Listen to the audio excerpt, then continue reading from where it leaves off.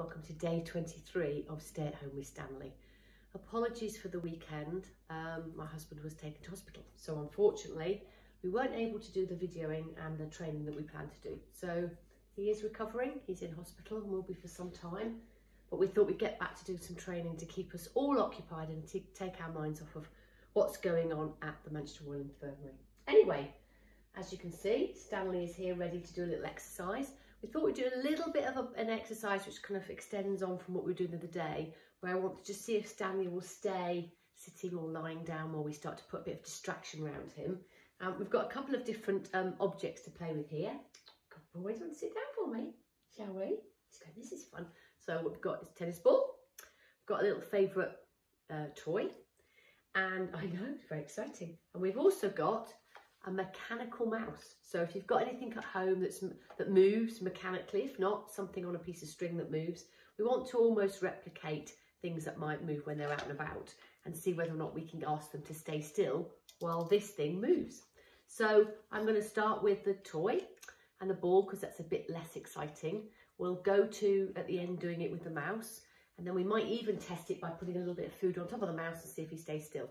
So let's have a go. Here you go, Stanley. Good boy. Good boy. Okay, on your mat. Oh, good lad. Let's get that straight, shall we? Oh, there's a clever boy. Here we go. So we'll start with the toy. So there's it. Go on your back. Good boy. Okay, sit. Good. Yes. So I want him to know that sitting on the mat. There you go. Okay, sit. Yes. Good boy. We'll reward him well for staying on the mat, okay?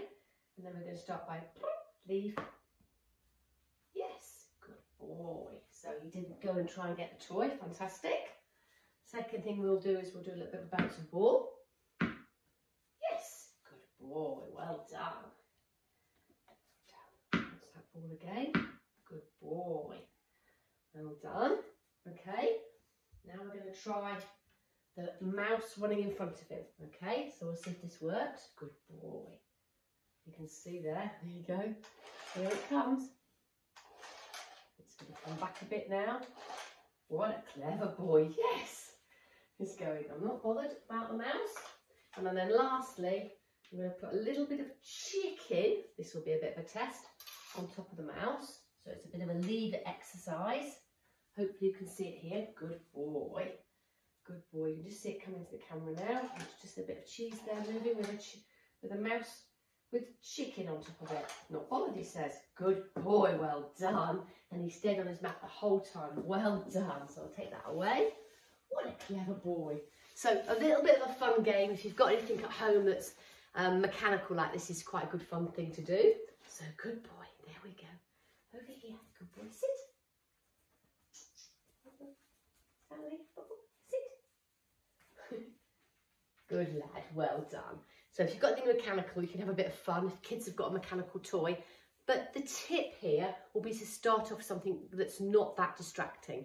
So don't start with his favourite toy that you know gets him really excited. Start with something fairly boring, not too exciting, and maybe make the movement quite limited to start with. Hello, Stanley. So a little bit of a fun game to teach him. You could ask him to do it a sit, doing it down. I've used my mat because he knows that as a point of reference.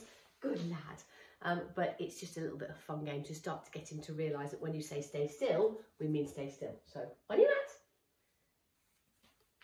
Good boy. He is a clever boy. So, have fun, and we'll be back tomorrow with a few more training games, hopefully in the garden because it's a lovely day tomorrow. So, have fun, and we'll see you tomorrow. Bye.